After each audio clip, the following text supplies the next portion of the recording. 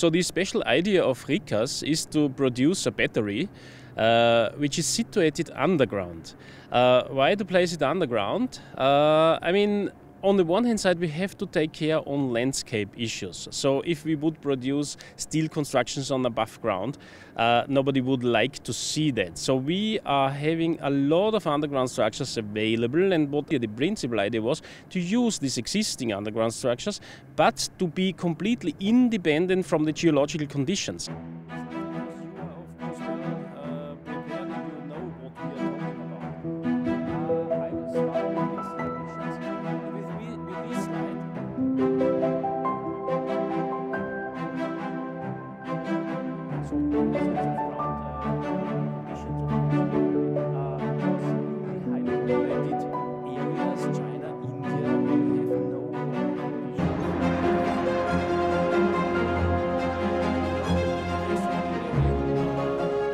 What is happening is that we use surplus electricity to compress ambient air, and the heated air that is generated by the compression then goes through a thermal storage unit, which is called in the short form TESS. This TESS is a kind of boiler, is a kind of storage what everybody has at home. Normally you use it by water. We are intending to use no water, we are intending to use a gravel.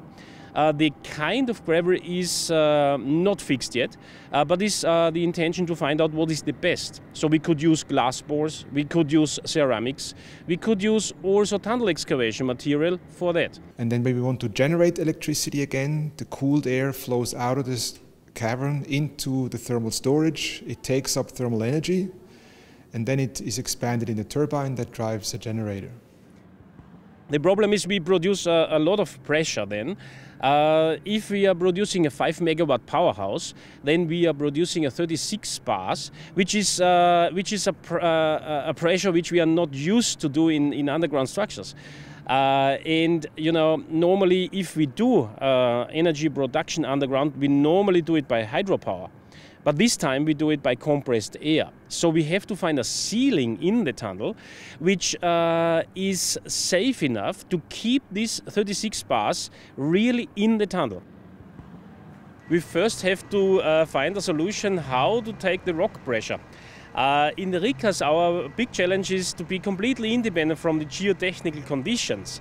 So Erzberg, here Zentrum am Berg, is a perfect location to train that, because we have good rock conditions, bad rock conditions, and what we are doing here is to find solutions, economic solutions for the first outer lining, consisting of the shotcrete, the wire mesh and the arches. After we have finalized the outer lining, consisting of shotcrete, wire mesh and also arches, we are now intending to take the pressure by segmental linings. Segmental linings in tunnels are always built in parts. Normally, if you have a 10-meter diameter underground structure, you need 7 parts, which we call segmental linings. And now the big challenge is to take the pressure, which is produced by the compressed air, between the segmental linings, because they have ceilings around, so they can take a certain pressure, so in the range of 5 bar, 7 bar in this region.